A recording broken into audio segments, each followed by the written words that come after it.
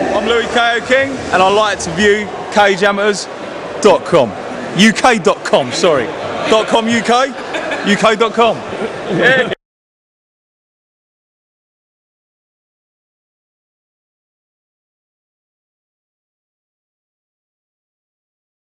We're at B-Bad BKB show, and there's no other fight with this much experience. Paddy, pleasure to meet you. Pleasure to meet you. Thank you for doing the interview. I know you've not been very well the last few months, so it's great to see you up and about on your feet. And well, fine. Well, you might come back. Are we? Am I right? 118 fights undefeated. No, 114. 114. Yeah. So, when did you first start? Oh, geez. I first started way back in the early 60s. You mentioned 118. It would have been. My aim was 120. Right. But I had to pack it in at 114. My hands were gone. Yeah. And literally, I had to. It was a hell of a job to me getting through the very last fight. Yeah. Against an American, Max Ginelli from Philadelphia. And I won that one on points. That was 114. And I knew it, my hands were gone.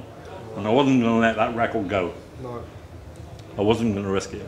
Because there were up and coming lads, youngsters, couple coming, and no way will I risk my record through these. So 114. 114 on the big fights. Back in them days, like in the 60s, was it a lot underground like it is now still? Yeah, yeah. So would you be fighting like gypsies, or was it? I'd fight anybody that come along. Anyone, yeah. But we'd fight, and we had rules, regulations. Tommy Hurd was my manager. I had managers, promoters. Tommy was a promoter, and it was a much bigger thing. Right. You know, back in the early 60s. Yeah. When it was done properly. As Andy, I'm hoping he's putting his finger out now and getting it done. Get it back to how it but was. It's been a hell of a long time before, you know, I mean, people don't realise bare knuckle fighting is safer than glove boxing. Yeah. You know, I've seen programs that said there's been scientifically proven as well. Like that, yeah, obviously. I mean, you can punch a man to the head all night with gloves, but you can't punch a man to the head all night with knuckles. No. This is where a lot of young, up-and-coming bare knuckle fighters make a mistake, going with the head. Yeah. And me, I used to go for the body. It's the biggest, go for the biggest target, and the biggest target is the body. It's the softest target. You're not going to bust your hands on the body. It's when they switch to their head. That's where you get the danger. Yeah. Especially if you hit a guy in the forehead, something like that. I'd go for the body when they bend over, go for the chin or temple. Yeah. Knockout blows. Body shots, I'd go for the solar plexus. Yeah. So you can take someone down from hitting them in the solar plex if you hit them Hit him correctly in the solar plexus, he's going to go down and he's going to stay there. Right. And if he doesn't go down, if he doesn't stay there, run. So hit correctly in the solar plexus, he wins the man. Takes the wind out of him. Yeah. You can knock him out practically. Shot the solar plexus. So back in the day, when you first started getting a reputation, you know, after you won, say, your first few fights, was it people challenging you, or would you challenge people? Or when I first started, it was left in manager. People would approach him. I didn't know nothing to do with challenging. Right. It was definitely manager. He'd say to me, for instance, you're fighting so-and-so your next fight. Yeah. This is after I had a fight. That's when I was up and coming. He said, I want you to stay and watch him. Tommy, I don't need to watch him. All I need to know is two things. Because after I had my fight, you get me money, I'll go. Right? I didn't want to stay and watch the fight. I say, Tommy, I want to know two things. Yeah. Tommy said, what's that, son? I said, is he a southpaw and is he a smoker? It's the only two things I want to know. Because if he smokes, I'm only worth a few rounds. Yeah. Yeah. Because of the stamina. Yeah, the stamina will go. And if he is southpaw, obviously, or you know, I could spar, I could train the southpaws. Yeah. You know, for the next fight. Yeah. That's the only two things I ever want to know. So nobody just stay behind and watch the fight. So you just don't matter what his name is. You just. I wouldn't give him monkeys. If In them days, I used to fight for my family, for my children. Yeah. I had to put food on the table, and I was satisfied just to put food on the table. Yeah. These days, bare knuckle fighters, they can retire after 40, 50 fights maybe. Yeah. Less than that. Yeah. They can retire. 40 fights, say. Yeah. I mean, the money you're getting these days, you know, What, big laying time. on themselves, sort of. Sorry? Like, so they're getting paid a lot of money to fight. A lot hell underground, yeah. Of course, you're getting big bucks. But in my day, yeah, you were fighting. I was fighting, literally fighting to put food on the table for my family. Yeah. No, that's sorry. So if we go back when you was, what was it? You was about 18, 19 when you first. Started off when I was 16. Was you doing boxing, normal boxing? No, I didn't have fighting. Yeah. You know, what do you mean normal boxing? Well, just training boxers like bare I was in knuckle. there fighting bad. I was fighting men Yeah. at the age of 16. I lied about my age. Right. I told Tommy I was 18. Yeah. Tommy didn't know my age until I was about 22 or 23. Right. I was fighting grown men at 18. Sorry, at 16. Yeah. By the age of 18, I was fighting internationals from all over the world. Did you travel the world? I travelled, yeah. I fought them in their own backyard, and they come and put me in the barn up in Hendon. Right. And I've got. I hope you don't mind me saying, you was a very handsome man when you was younger. Was you? What do you mean when? You still are. Was you? You know. Was you such a good fighter because you was worried about getting your, Didn't worry. Good looks? No, it didn't worry me at all. My style of fighting was to come in with a crouch, Yeah. and therefore it was hard for them to catch me in the pace. Yeah. Although if you look closer, you can see the scars, Yeah. both eyes, 114 fights. What the hell do you expect? Yeah. I'm bound to have a few scars, but my style was coming in at a crouch. And now my hands will be able to look through my hands, pop, fist. It's harder, it's easier to punch up than what it is to punch down. Yeah. I was a middleweight champion of the world. And as a middleweight, you get guys that are 6 foot, 6'3". Yeah. Now me, I'm about what, 5'8", 5'9", I don't know, something like that. And you see these middleweights, these big, tall middleweights, 6'3", Yeah. 6 foot. I love them. I love them. The only thing I have was I have the reach advantage. But my style was to get under that reach, Yeah. and when you're punching up, you get more power, Putting much the more pressure power. from- You get more power. yeah. It comes from the feet. Yeah. Your power comes from your feet. You're punching up at the midriff. Yeah. Punching. When these guys were punching down, they were only punching from the shoulder. Yeah. Less power. Yeah. Yeah. The only place it could hit me was there. Yeah. Because I was, Hardest bobbing part of me. the head is hardest part of the body. I used to bust more knuckles than anything. Who was your toughest fight that you remember? Yeah, toughest, I'll tell you what, one hell of a fighter. He's from London, Ian Woodley. It was one of the bloodiest battles ever seen in London. So it's still a good saying, it's one of the bloodiest battles. I cut Ian to pieces in 8 rounds. But he was a hard son of a bitch. Yeah. Hard man. I'll tell you what, since that fight, me and him have been best mates. Yeah. We've been like, me and him like that. Well, a lot of that. It's respect. We've been like brothers. Yeah, respect, yeah. Hardest fight, he was my hardest British fighter. Yeah. I fought Joby Wilson for the British Championship. He wasn't as hard as Ian. I won that. Hardest fight was championship fights, obviously. Peter Benici for the European Championship. He was an Australian Italian. Benici, that was his second name. And then there was Jean-Paul Durrell. He was French Canadian from Quebec, and he was Wow. Strong, yeah. What do you expect Yeah. for a world champion? What was you doing a lot of running and stamina stuff when you was in your prime? Yeah, because cardio is a big part. Would you say cardio is a big part as well as taking a punch? So that's where the smoking. If someone smokes, you know that never smoke.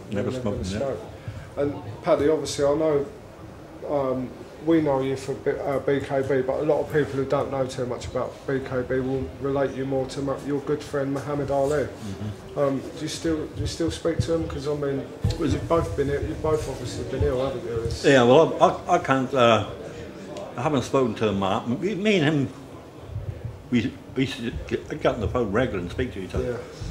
But obviously you can't talk to Muhammad now because of the Parkinson's syndrome. Yeah, yeah. So I last saw him, I think it was about 3 years ago. Yeah. But he is one of your really good friends, isn't he? I mean, good friend, very, very close friend. Yeah. Yeah. Because didn't you help him get a license again or something? Yeah, like that? no, it didn't help him get a license. There was people were writing into me from all over the world. Yeah. They knew me in Australia and these European countries. Yeah. And it was these underground fighters, bare knuckle fighters. They were writing into me letters. In the 3.5 years I was out, I ended up with 22,224. Really? Yeah, names and addresses. I took these up to the American Embassy in London. And I spoke to an attaché, I always remember the name, Ronald Deutsch. He was an attaché to the ambassador. I walked up with these loaded big bag in my arms. I want to see the American Embassy. You can't just walk into a place and see the ambassador straight away. No. But I didn't know. No. I come to see the ambassador. Oh, you can't see. Are you getting an appointment? Why are you going to make an appointment? I didn't need an appointment. I'm Paddy Monaghan, I didn't need one. Oh, you must have an appointment. And these big bodyguards were looking down at me. I said, what the fuck are you looking at? And in the end, I got his attaché. It was this guy called Ronald Deutsch. And he assured me that all these letters, 22,024 named addresses, will be put in front of the President of the United States. Yeah. Which was Tricky Dicky at the time. Yeah, yeah. Richard Nixon. So we're going back to was it 70s? Nixon time. Yeah. And they were put on his desk, and he assured me that they would be. Right. And whether they were or not, I do not know. But it got back to me that they were. That's but brilliant. Nixon probably didn't take notice. No. And then after that, I'm sure a lot of other people did take notice. Yeah. Because Nixon was one of the ones that didn't want Ali in the ring. Right. And then after that, it obviously fought again. Is that right? Yeah, but it was. Yeah, but it was. When you think of it, it's a dirty game. Yeah, yeah. I mean, politics is a dirty game. Yeah. Now Nixon was run by J. Edgar Hoover. Yeah. And what was that? What's that millionaire? Howard Hughes. Howard Hughes. He used to handle all. This is what a lot of people don't know. Hughes and Hoover. You know, and Nixon himself. Yeah. They didn't want that to fight. No. But public demand. Yeah, so I did it. Yeah. Obviously, your lovely wife's here tonight. I've just been speaking to her, and she said she used to get very nervous when you went to fight. Obviously, She used to like it, yeah. But she used to like it when we put the money in the table, you know, to get the food, you know. And I learned a few bucks, you know, we earned a few quid, but not to the extent of what they get today. No, so it wouldn't be like retirement money. Like they earn now, you know. I mean, you get boxers, say David Hay, for example. Yeah, if I was fighting David Hay, my house. If I was fighting today, Yeah. I would be a multi-millionaire. Yeah, definitely. I mean, good luck to don't get me wrong. Good luck to the lads that's fighting. I support every one of them, the bare knuckle fighters. Yeah. I support them all. Yeah. And, but, you know, in them days, you're fighting for peanuts. Well, Paddy, I've seen a couple on YouTube where, you know, a couple of gypsies have maybe fought for £20,000, and not being rude or anything, some of the ones I've seen, they're not a standard that, you know, the fight's over in a couple of minutes, you know, someone gets maybe punched and that's it, it's finished. Well, I've seen it, I know what you're talking about. They come in, there's no... We were taught you had style. Yeah. Like, it was like, you see two boxers in the ring, fighters. Yeah. I mean, with all due respect, I'm in support of bare knuckle fighting. Yeah. But with all due respect, you see these club fighters, you know, they haven't got style. Yeah. You're talking about the differences in lanes, country lanes and that. Yeah. Hard man, very hard man. But no scientific stuff involved there. No. I mean, you see in every one of the videos I've seen, as you just pointed out, it's like a cover. And they come in and you know, there's none of this blocking and punching, you know. Just want a quick finish. Come in, bang, bang, bang. You see the same sort of thing on speak corner every Saturday night. Yeah. It was a different ball game with the crowd. Different to what it is now, yeah. Because now, obviously, a lot of MMA fight, all sorts of fighters are getting involved, don't they, with BKB. Did you ever did you and Ali ever spar together? Did you ever do any training sessions together? I sparred with pros. Yeah. Sparred with pro boxers.